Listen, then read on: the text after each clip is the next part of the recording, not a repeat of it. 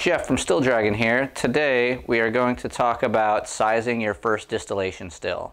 So we get these questions a lot. We've got a lot of first-time distillery owners coming in, and the idea is that, hey, we're looking to start this distillery. We want to make X, Y, and Z. You have this wonderful plan, and all you know about what size still is, I heard 100-gallon still is too small. I heard 1,000-gallon still is too big, or somewhere in between, right? So what we'll do is we're gonna kind of come up with a really simple scenario and do some numbers to show how that would size with the still. Because the numbers are easiest, we'll just do a vodka distillery. Say in our vodka, exclusive vodka distillery, we want to do 2,500 cases a year. Okay, for our 2,500 case a year vodka distillery, we're going to run the numbers on a 1,000-liter kettle with, we'll use a 12-inch column, and we'll use a very safe collection speed of 20 liters an hour. Regardless of what size you make the still, you're going to want to just make sure that you can bring it to temp and cool whatever heat you're putting in, right? So a good rule of thumb for us, we generally try and make it so the still can be heated up to running temp in an hour. So as long as we size the cooling to offset that heat, piece of cake. So what we're going to do is with our 1,000-liter kettle, so 1,000-liter kettle, we're going to put a big old column on here because it's vodka, and we know that column width, right? So the column width is the speed, and the column height, you know, the amount of plates we have in the column, is going to be purity at speed. I don't think I really have to write this down, but maybe it'll look better in a video if I do.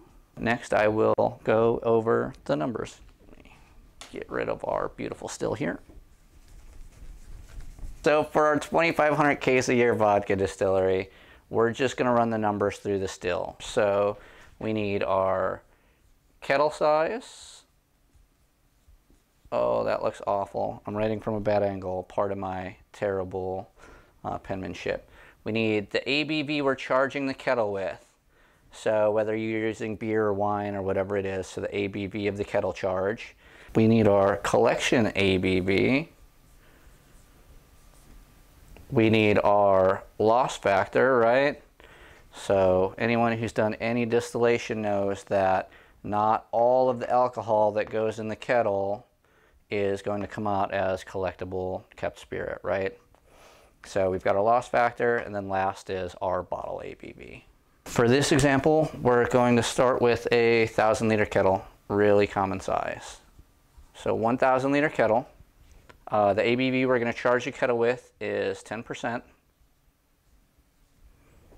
All right, next is going to be the collection ABV. We're making vodka, right? So if we're making vodka, it's got to be at least 95%. That's right, kids. Okay, loss factor is going to be up to you. For really simple numbers, I'm going to use 30%. 30% seems to be a reasonable number to lose. And then bottle ABV, again, we're making vodka, most likely going to be 80 proof, so 40%. All right. So in our 1,000-liter kettle of 10% alcohol, collecting at 95%. So we've got, switch sides here because it'll be easier to write this way. So 1,000 liters at 10% is what? 100 liters, right? Now if we take this 100 liters and the collection ABV is 95%, that's about 105 liters. So with 105 liters, if we lose 30% of that, that comes out in like the 70, I want to say it's 74. I'm going to put 74. It might be 75, but that's okay.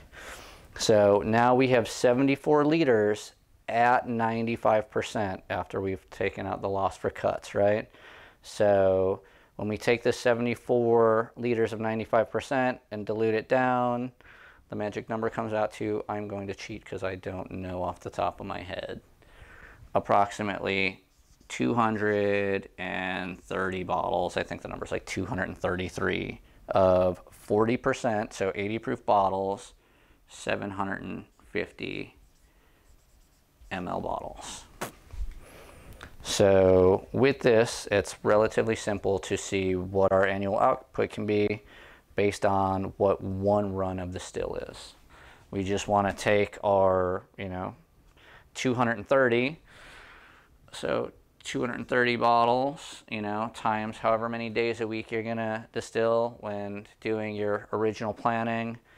It is crazy to think that you are going to run your still 5 days a week, 52 weeks a year, right? So let's say we're going to take our 230, we're going to run it, so our 230 bottles, we're going to do that, we'll say 3 days a week, right? Let's give ourselves some maybe vacation time, maintenance time, and just life in general. So we'll do 46 weeks a year. So there you go.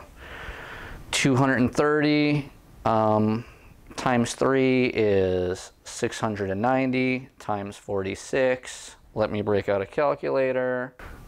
Is like 31,740 bottles. So if we're doing 9-liter cases, that's 12 bottles a case. That turns out to 2,645 cases. So we wanted to do 2,500 cases of vodka a year. If everything went absolutely perfect and our numbers were true from our recipe batches and we knew what we'd get, this puts us in a really safe, comfortable place with plenty of room to expand. We can help you size stills for any production needs you want or any products. We started here with vodka because it's really simple and easy and should be pretty cut and dry. But thanks for watching. Please take time to like, subscribe, check out all of the other Still Dragon stuff. Come by our website, stilldragon.com. Check out the global forum at stilldragon.org. Or come down and visit us. We're in Florida. It's beautiful here. Thanks very much. Have a great evening.